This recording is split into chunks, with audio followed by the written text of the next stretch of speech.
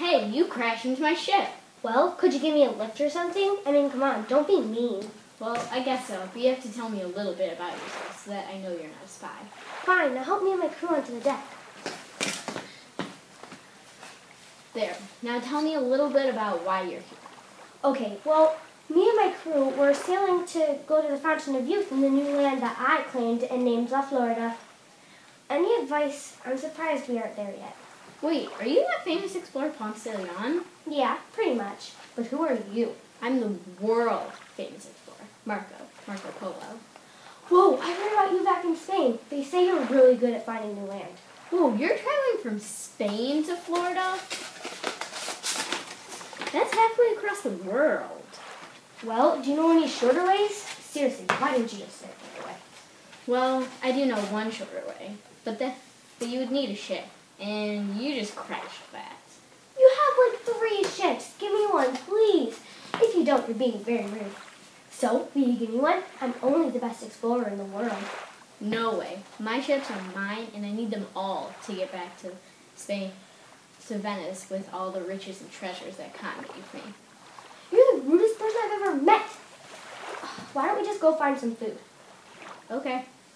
Fine with me. But wait. But can you at least help me repair my ship? Okay. I guess so. Okay, I'll help with the science of it all. I did grow up learning math, reading, and science. What great parents I had. What about your parents? Did they teach you anything? Well, my mother died when I was very young, and my father and uncle were away in China when I was born. So I was raised with my aunt learning how to read, write, and how to do math. But that's none of your business. Let's just find the food. Okay.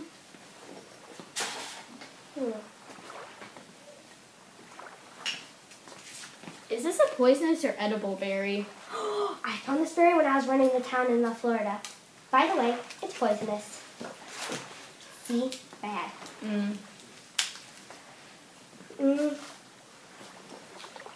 Oh, I found tomatoes. Some are fresh. Start a fire now. The animals are going to come looking for the food soon. Oh, no way. I am not eating tomatoes. When I was traveling with a wedding party to escape Con, there was this huge tomato virus going around Asia, and it still is. Well, look who's Mr. Smart Guy all of a sudden. You know, I was governor once, and I can be much smarter. Let's just find something else. Oh, I found carrots and berries and corn. Oh my gosh. Look, maybe I should cook them. Yeah. Do they need to be cooked? Yeah, just cook it. Men, dinner. Shut up, you wake the animals or Indians around us. Speaking of which, get the crews armed and ready. Okay, just another battle that I will win.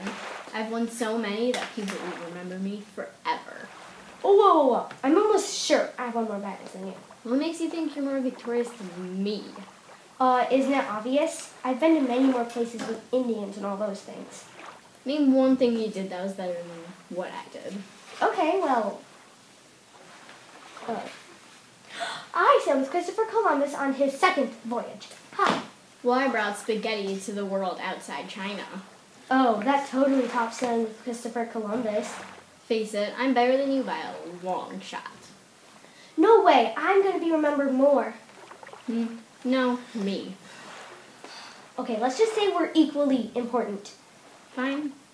Okay, I'm going to stay for a bit on the other land, but good luck with that spaghetti of yours. Okay, bye, Mr. Smarty Pants. I'll help you with your ship later. All right, bye.